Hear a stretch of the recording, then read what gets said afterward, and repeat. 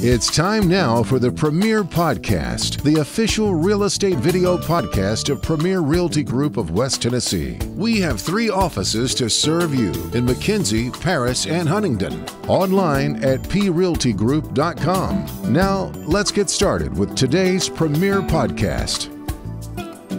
Welcome back to the Premier Podcast, the official video podcast of Premier Realty Group of Paris, McKenzie, and Huntingdon. Our special guest for this segment is Donna Ross. She is the mortgage banker with FirstBank. Donna, how are you? I'm fantastic. How are you guys this morning? We're doing well. We've got a lot to talk about, including your brand new book. It's called Give Yourself Some Credit, available on Amazon. It is available on Amazon. Let's talk homes first before we get into the book. If people are looking for a home, where should they look first? Should they look for the home or look for the loan? They need to be pre-qualified before they begin shopping. They just need to know how much they can purchase and what those prices are going to be. It's all about credit score, isn't it? A lot has to do with their credit score. Yes, it does. If people aren't sure about their credit score, if they know they have shaky credit but they don't know that number, can you help them with that number? And what does that number need to be before they come through the door? We can help them with that number. There are all kinds of programs that are out there. You can start at a 600 credit score. Obviously, the higher the score, the better the interest rate, more loan programs are going to be qualified for. Right. I don't know a VA from a USDA, from a FHA, from an FBI to a CIA. Explain some of the different loans available out there. Well, there's lots of myths out there that people have to have a 20% down payment before they can buy a home. The USDA loan is a 100% financing loan. You don't have to have any down payment with that program. The VA also will give you 100% financing. There is Fannie Mae's Home Ready program, which is a conventional loan that now only requires 3% down. And the great news is there's grants out there that can help people with those down payments. Talk for a moment about a person who's about to purchase their first home. They're married, no kids yet, but kids in the future. What should they be doing to get ready for that? I'm guessing saving is the first thing to do. They need to first know where they're at with their credit score. They need to know what's on their credit report. I would encourage anybody in the market for a new home to seek counsel from a qualified lender, know what you're dealing with, and then develop a plan with that lender. Garry? Yeah, you're covering all the bases right now. That's a good job. I was just sitting here amazed listening to you guys go at it. We basically, you've covered what we normally do when somebody walks in the door. Typically, the person who comes in our door looking to buy a house, they'll call or they'll send us an email on something and they'll say, I've seen this house. It's $200,000 and that's exactly what I'm looking for. And, I can fit it in my budget. But they come in and they've not talked to a lender. So the first thing that we want to do is make sure they get over to the lender. I guess, from my point of view, talk a little bit about that process once they leave us and call you. The first thing we're going to do is get some background information from the borrower. We're going to need to know their occupation. We're going to need to know their residency history, how much income they're earning, and how much debt they have. There are very strict guidelines in regards to debt-to-income ratios. Now, some of those programs will have more leadway with them than others. What these programs are designed to do is to make sure that we are putting a borrower in a home that's going to be a blessing and not a burden to them. If all you can do is make the house payment and there's no money to go out to eat, there's no money for new shoes for the baby when it needs them, that house is not a blessing. Yeah. Mistakes can be made after you're approved for the loan. For example, if I get approved for a loan, I'm thinking, I'm home free now. I can't wait to move into this house. I'm going to the furniture store and I'm going to buy $8,000 worth of furniture. That's not a good idea, is it? I actually had that happen to a friend of mine when I was training back when I first got in Jackson. The trainer had talked through a scenario similar to that, and my friend came in for lunch and he said, "What'd y'all do today?" And I kind of told him that scenario, and he kind of dropped his head and said, that was actually me that had done that. He had actually been qualified for the loan, gone out and purchased a house full of furniture, and when they went back and checked the credit score, of course, his numbers had dropped. So talk about do's and don'ts after the loan is approved. Do's and don'ts. When you have that initial meeting with your lender, the lender is going to go through and they're going to qualify you based on the income and the debts that are reported as of that day. It's not only going shopping that you don't need to do. If you're standing at Macy's and they're giving you 10% off, that cashier is pulling your credit score. If you want to go car shopping and they pull your credit 16 times, your credit score is going to suffer. And the bad part about that is the only thing that can repair that is time. Because once an inquiry hits that credit, it's there for 120 days. And so in the book, I talk about a gentleman.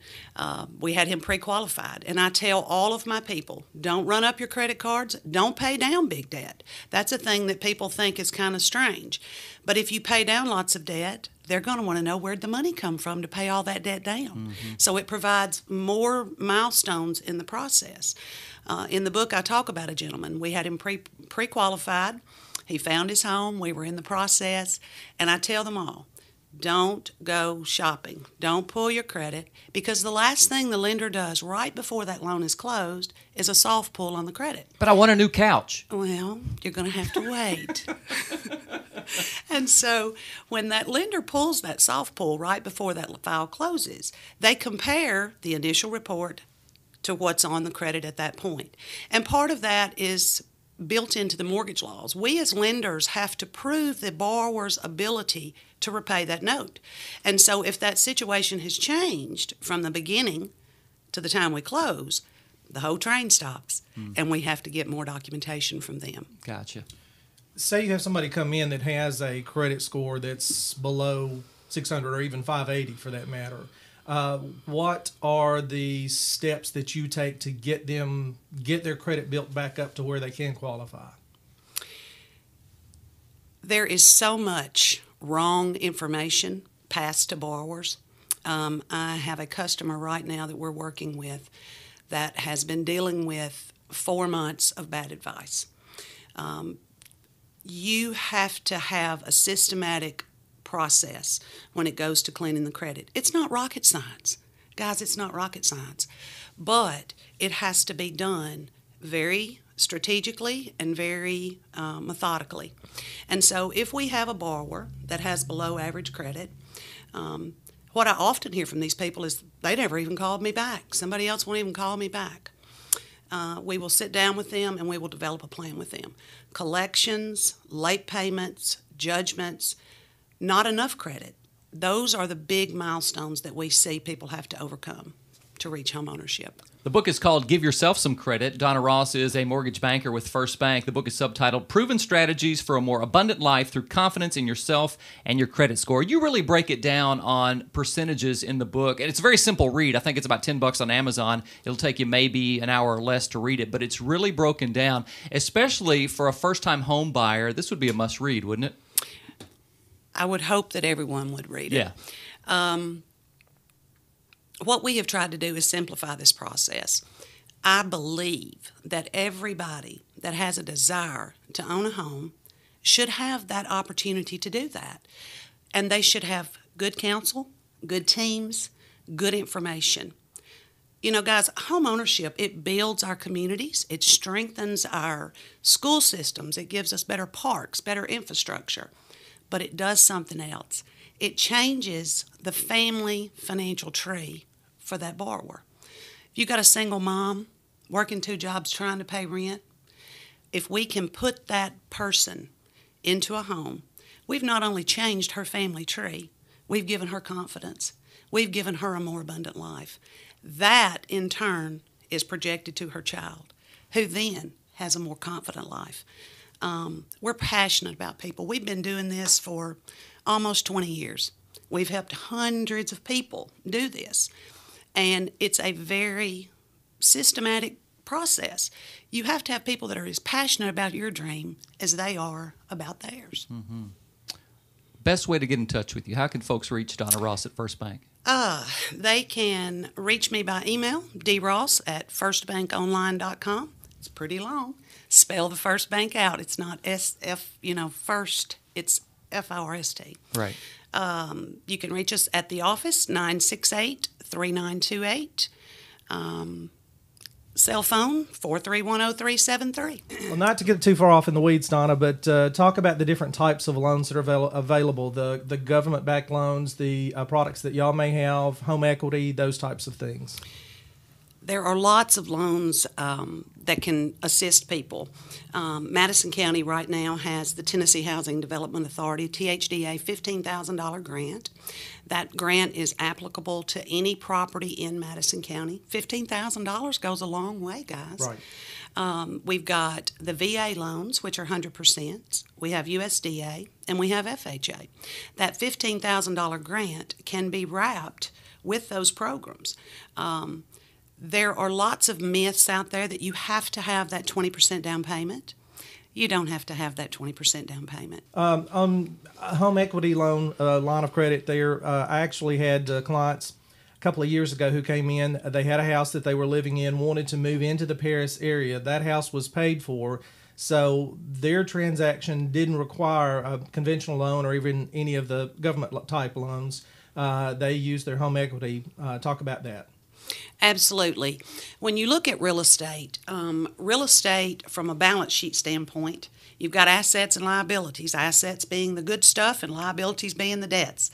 And so if you've got property that's paid for, and perhaps this person was going to be putting this house on the market and selling after they got moved, we can access the equity in that home, and they can utilize that money as a down payment for their new home. And then when this older home sells, they can go back and pay that off.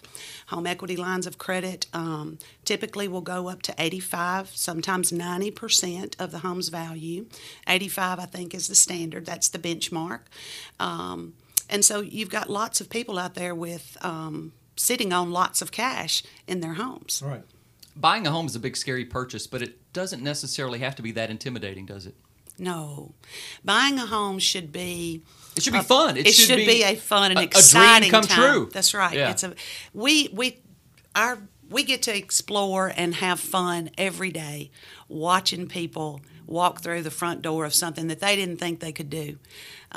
It's magical, you know. It's wonderful. We're very blessed to be able to touch the families that we do. Absolutely. Donna Ross is a mortgage banker with FirstBank. Again, best way to get in touch with you? Best way to get in touch with me, email dross@firstbankonline.com. The direct office line is 968-3928, and the mobile is 431-0373. And the book is called Give Yourself Some Credit, Proven Strategies for a More Abundant Life Through Confidence in Yourself and Your Credit Score. Donna Ross, thanks for being a part of the podcast today. Hey, guys, thank you so much. Thanks for allowing us to be a part of the start. You got it.